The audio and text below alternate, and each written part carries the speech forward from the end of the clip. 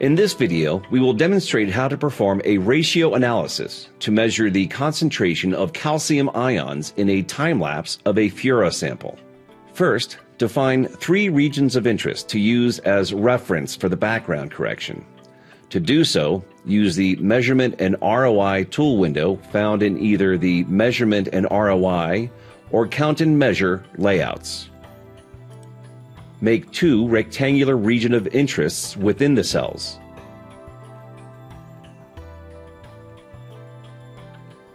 Make the 3rd region of interest in an area without any fluorescent objects. Rename the first 2 region of interests as cells.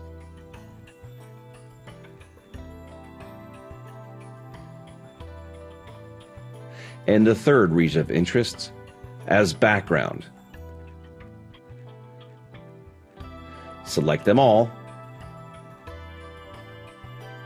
right-click on them, and select Convert to ROI. Next, access the ratio analysis function using the Life Science Application toolbar. Go to View, Toolbars, and then Life Science Applications to open the toolbar. Hover the mouse over the icons in the toolbar to display the name and purpose of each icon.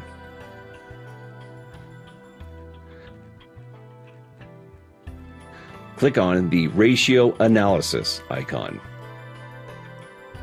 Adjust the settings for the background correction in the Background group. Select the ROI option. In both lists, select the Reference ROI for the background correction. In the Ratio group, select the parameters for the calculation of the ratio image. Select the Fura 340 color channel from the numerator list and the Fura 380 color channel from the denominator list. The preview image in the Ratio Analysis dialog box displays the ratio image that has been computed for the time point displayed in the image window. The ratio image is the result of dividing the intensity of the Fura 340 channel by the intensity of the Fura 380 color channel. The ratio image is a gray value image, which automatically has predefined pseudo-color table applied to it in the preview window. High ratio values are displayed in red with this pseudo-color table. Low ratio values are displayed in magenta. The ratio image has single pixels with a high intensity in the background. This is image noise.